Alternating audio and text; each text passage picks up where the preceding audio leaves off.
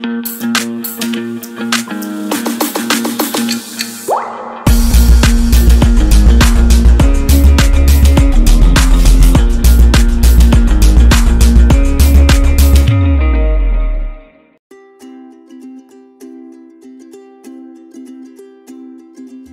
afternoon. We're here back at our East Keilor job, the house with the basement.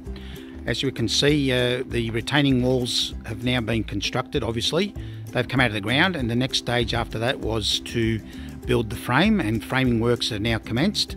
So from this point onwards, it's pretty much a standard build, in the sense that we're basically building frame on slab and floor joists. Just a couple of things to highlight here, because it's a difficult site, and one of the costs when it comes to difficult sites is the structure or the structural supports that are required. And as you can see here, there's quite a considerable amount of steel, and as you can see up the top there, quite a considerable amount of beams supporting the floors. So as we walk through the house, you'll see these steel columns which will come down. They're picking up loads from up above and transferring them down onto the concrete slab. So there's one here which is the balcony, and that goes down that steel beam onto the concrete slab. There's another one here for the garage that'll be picking up the roof, and here this is an important one, picking up the first floor, and that's transferring down onto this retaining wall. If we walk up into the home, we'll also see quite a bit of structure in here. So we've got steel running through this section, and steel running through this section, and then your steel columns, which are transferring all those loads down to the down onto the concrete slab.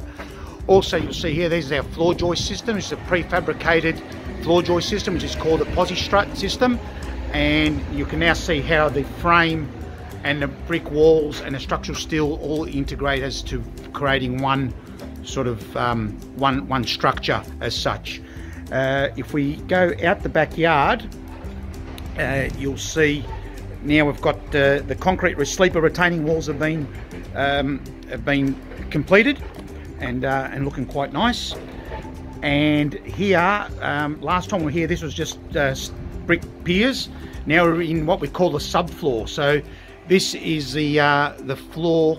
We're actually sitting under the floor of the house. This is all going to be insulated, and that creates the floor for the next two levels above, as opposed to the garage and the structure at the other end of the house, which is all sitting on a concrete slab.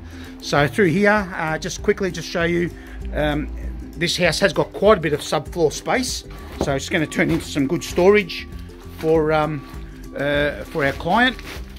And we can see here, again, the house is split level, so we can see the subfloor, the structural beams and the floor joists all working as one to create the floor that the house is going to sit on.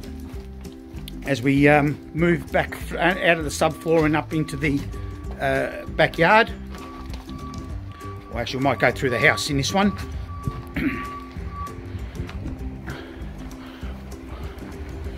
So we'd have to go to get to the upstairs or back to the ground level. We'd have to go up the stairs, which in the house actually going to be here.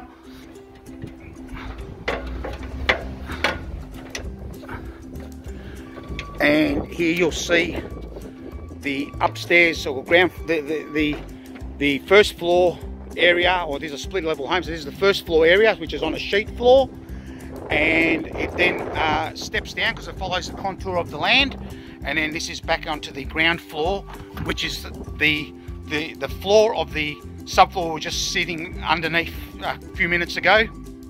And this will eventually have a roof and more floor joists and trusses, and then a roof, and then that's pretty much the footprint of the house. Going back into the backyard, the retaining walls are now all complete. The tanking or the waterproofing is all the black stuff you can see excuse me, painted on the concrete. So that's all waterproofing. That's going to protect these walls from water that may seep down. We have our Aggie drains, so these are the drains that go behind the walls which are also going to pick up any moisture that builds up behind these walls from coming in from next door, and that'll divert any excess water that builds up behind these walls back into the stormwater system.